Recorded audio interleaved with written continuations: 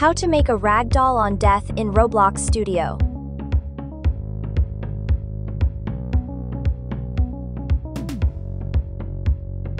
Add a script to starter character scripts.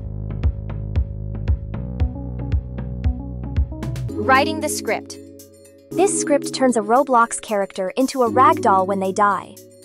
Getting the character and humanoid. Normally, when a humanoid dies, all the joints are broken immediately. This line prevents that, allowing the script to replace them with ragdoll physics instead.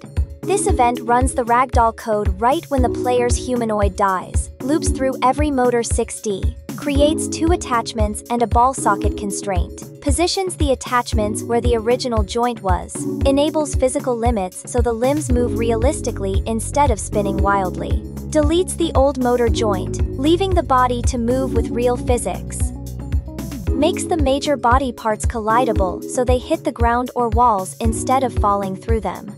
The humanoid root part is kept non-collidable to avoid weird physics or floating issues. Click play in Roblox Studio and start testing.